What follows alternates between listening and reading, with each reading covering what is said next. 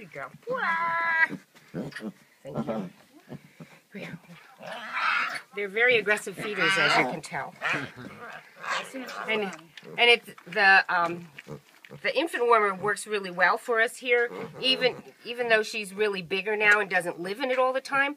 When we're doing a feeding, people can watch from the outside window. It's extremely functional because we're able to utilize it for both, not only for bathing, yes, when we need our face washed, yes, when we need our faces washed, we get to use it.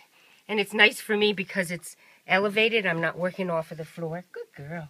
We need your face washed. Yes. Yes, you've got your face washed. Go over the top. Say, oh.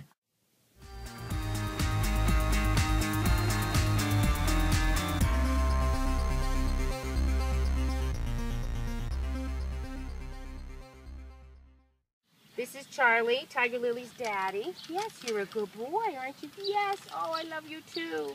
Tiger Lily's doing well. She weighs approximately 12 pounds.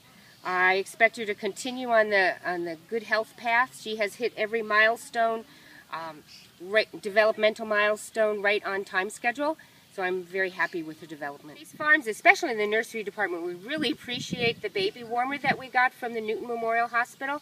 It has really helped us a lot with all of the animal babies we raised that needed human intervention. Keeps them warm, gives them a safe place to play and to crawl for the first couple of weeks. And if it wasn't for the generosity of the hospital, our nursery wouldn't be half as cool.